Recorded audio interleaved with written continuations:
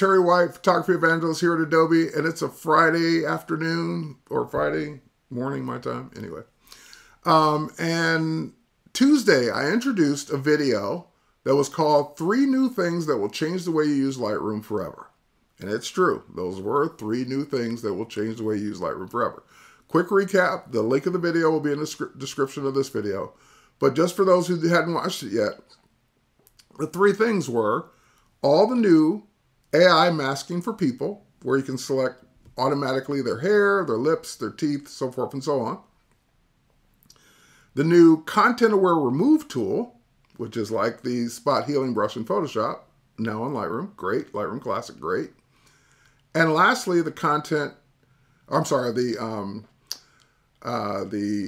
object selection method. So we got those 3 new things in Lightroom and Lightroom Classic. We got one of those new things automatically as a tool on Lightroom Mobile, the Content Aware Remove tool. But what people were asking for in all the comments I saw, hey, I'm on my iPad, I'm on my phone, I'm in Lightroom, I don't see all the new people masking stuff. That would be great to have. It's there, and you're right, you don't see it, but it's there. And this video is going to show you how to access it. So really, you're going to have 2 of the 3 things on mobile. You won't have the object selection method yet. We'll wait for the Lightroom team to see what they do with that. But you will have the Content Aware Remove tool is already there on your mobile device. And now you're going to have all the people masking. You just need to know how to access it. So I'm going to show you this in Lightroom on desktop. Even if you're a Lightroom Classic user, go ahead and install Lightroom on desktop. You don't have to sync anything. You don't have to do anything with your collection or catalogs or anything. You just need at least 1 photo to be able to do this with. So put 1 photo in Lightroom desktop, even if you're a Classic user of a person, and I'll show you how this all works. Great. Let's go ahead and switch over now to Lightroom desktop. And I've got the same album of 24 people, I believe, that we used for all the, or 24 photos that we used for all the masking before. And we're going to start with the same one we started with before. The person with the red hair, that was kind of, she had a nice unique color. And we changed that color to green, and we changed her lips to green to kind of match the background, just playing around. But we're going to now use this photo to create an adaptive preset. Adaptive presets is something we created, or we updated Lightroom for back in June, Lightroom and Lightroom Classic. So that way, if you did a select sky or did a select subject, and you made a preset, the next image that was a different sky or a different subject, it would do the select sky and select subject and make all your adjustments. That's what makes it adaptive. It doesn't matter that you created it on one image. If you use a totally different image, as long as it had a sky or a subject, it would do it. Well, those same adaptive preset capabilities are on all the people masking AI as well. So let's go ahead and take a look. So I'm going to go to masks. It doesn't have one. It's detecting people. I'm going to click on her. And I'm going to say hair. Go ahead and create a mask for the hair. And there it is. It made it. And if I hover over it, it's red, so it's hard to see, but it made the mask. Now I'm going to double click on it just so I know what it is. I'm going to call it hair. All right, great. Now the difference is, since I'm doing this to make a preset and I don't know what I want to do to the next person's hair, I'm not going to make any adjustments. I'm just going to create the mask. No adjustments, just the mask. Now, when I head back over to presets, I'm going to go ahead and create a new preset. And I'm going to call this new preset simply hair, but I'm going to put it in a different group. Let's make a new group just for you guys. I'm going to call it masking 3.0 cool, so we know which one it is. And let's turn off everything. I don't want it to do light, color effects or anything. Let's just start with nothing. And then turn back on just the masking. And if you look there, there's the hair mask. So I'm making a preset, an adaptive preset that for every photo I click this preset on, if there's hair, it'll select hair. That's all it does. Then you can make any adjustments you want after that. All this preset will do is the selection, the masking. That's it.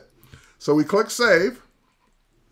And the reason I'm having you do this in Lightroom Desktop as opposed to Lightroom Classic is because Lightroom Desktop automatically syncs any presets you create to your mobile devices. You don't have to do anything else. I just created it. I just saw the sync button go away, like it's finished syncing. And now I'm going to head over to my iPad where hopefully the sync has updated. I think it's doing it right as we speak. It just finished. I'm going to head over to my iPad, and now we're going to try it out. So let's switch to the iPad now. And in the iPad, you can see I've got the same 24 photos. Now, we already know that we used it on the person, the first person with the red hair. So let's pick a different person. This way we'll know if it works. So I'm going to pick this bride image that I used back last October, a year ago, when I was introducing the new select subject. So now it's basically her, and I'm going to go to my presets. Presets is actually a button in Lightroom on mobile. So I'm going to go to my presets, not my user presets. I'm going to go to yours, and there it is, a new group called Masking 3.0 Cool with one preset in it. So I select that, and I'm just going to tap hair. Now you see what it says? Detecting people. So it's the architecture is there. It's built in. It's underneath. It's under the hood. So if you did do a mask on your desktop, that mask will still work on mobile. So it has to, like the architecture is there under the hood. You just don't have the UI for it. Now that that's been done, all I have to do is say done, tap done, then head over to the masking feature, and there's my mask. It's automatically selected her hair. So now I can go in, I can see a little piece of hair that it missed right there near the bottom, near the earring. And I can add to that mask if I want to, but let's see what it does even if I don't add to it. Let's go to color, and let's do a local hue, just like we did with the other person. We changed the color of the hair. And sure enough, it's leaving out that little piece right there. No problem, because AI is not perfect. I don't know if AI will ever be perfect on every single photo, but it did a really great job getting most of the hair, and all I had to do is paint in the rest. Well, luckily, with any mask that you create, you can always add to that mask. So I can just tap the add and subtract button here. I can add to hair. I'm going to use the brush, and then I'm going to say, yeah, that's the one I want to add. I'm just going to go ahead and brush it in. Let's zoom in and see if I'm doing a good job here with my brushing. I'm just using my finger. There we go. And we'll just add to that hair mask. So now if I make an adjustment, that part of the hair gets adjusted as well. So it worked. Okay, great. So now I can hit done, and I've got a mask, non-destructive, of her hair that I can always come back to and make changes to. So you need to go into Lightroom right now as we speak and make a preset for hair, lips, eye sclera, pupil and iris, body skin, and face skin. Put them in a group, and then on your mobile device, whenever you need to select someone's lips or teeth or whatever, just tap that preset and then go in and use it. And by the way, you can use multiple presets because they don't, as long as you're making one for each thing, they don't knock each other out. So if I needed to select her body skin right now, I would go back to my presets, and I would go back to the ones I've already created under masking, and I would choose body skin. And body skin will apply. And so now if I say done, and I come back to masking, there's her body skin. And now I can do whatever I need to do to her body skin, lighten it, darken it, soften it, whatever. So this is awesome. The technology's there. You just don't have the UI to create one from scratch.